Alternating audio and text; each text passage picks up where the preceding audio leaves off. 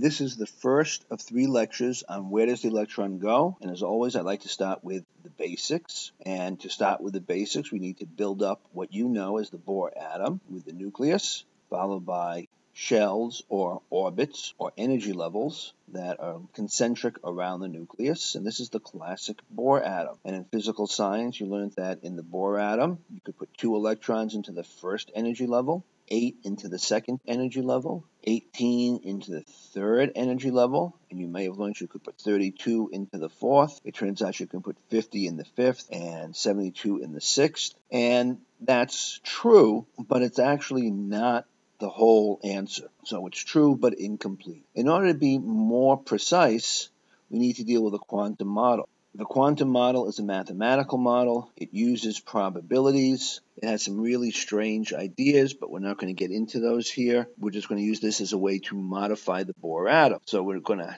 take this and modify it a little bit. And the first thing to remember is that each of the white circles are called the primary energy level and is given the initial N. And it turns out that the primary energy level N can be broken down into smaller units called orbitals. And the number of orbitals in an energy level is equal to energy level N. So for example, the first energy level can have 1 orbital, the second energy level can have 2 orbitals, the third 3, the fourth 4, so on and so forth. But it turns out that orbitals can be broken down into suborbitals. We're going to come back to that in just a second. There are 4 types of orbitals, and later you'll see what I mean by types of orbitals. There is the S, the P, the D, and the F. And the first question I'm usually asked is, what do S, P, D, and F stand for? And S stands for sharp, P stands for principal, D stands for diffuse, F stands for fundamental, and this has to deal with the spectrum of an atom, which we're not going to get into now, but we may later.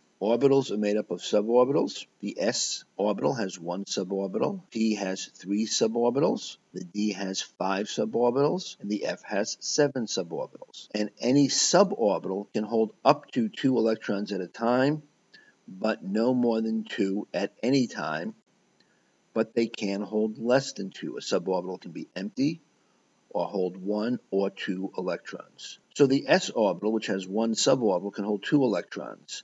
The p orbital with 3 suborbitals can hold 6 electrons. The d can hold 10 electrons, and the f can hold 14 electrons. Now, as I mentioned earlier, orbitals are based upon math, and you can graph them, and you can have a shape. The s, with 1 suborbital, is spherical around the x, y, and z axis. P looks dumbbell-shaped, and the dumbbells are centered on the x, y, and z axis. Then the D and the F become a little more complicated. D has 5 suborbitals, and if you graph all 5 solutions, they look like this. These are areas where you can find the electrons. And the F suborbitals look like this. Once again, what you are graphing out is the probability of finding an electron within that area. So when you put these all together, you end up with a shape that's different than the one you have always imagined. For example, for argon, under the Bohr model, it looks a solar system, when in actuality, it actually looks more like this collection of balloons, with each of the balloons being the probability of finding an electron. So to review the basics, we will be using a modified Bohr atom, and we need to deal with orbits, which are the primary energy level, and those are the little gray lines around the nucleus here. Orbits can be subdivided into orbitals. The number of orbitals in an energy level is the same as the n. So n equals 1 as 1 orbital, n equals 2 as 2 orbitals, so on and so forth. There are 4 types of orbitals: S, P, D, and F. Each orbital can be broken down into suborbitals.